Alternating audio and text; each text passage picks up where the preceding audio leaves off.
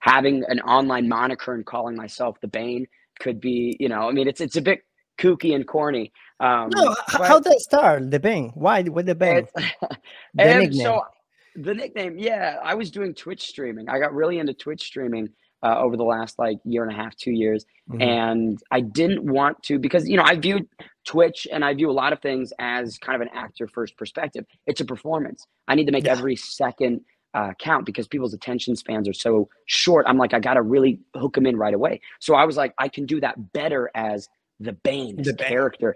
You know, that's because people get invested in the characters a lot more easily than people. I think if I was just Ben Davis, True. there No, wouldn't be, true. yeah, there wouldn't be that intrigue. There wouldn't be that, you know, who is this guy? And now the thing is, what I've run into is because of the corny kind of nature of it, people easily discount you, right? They discredit you.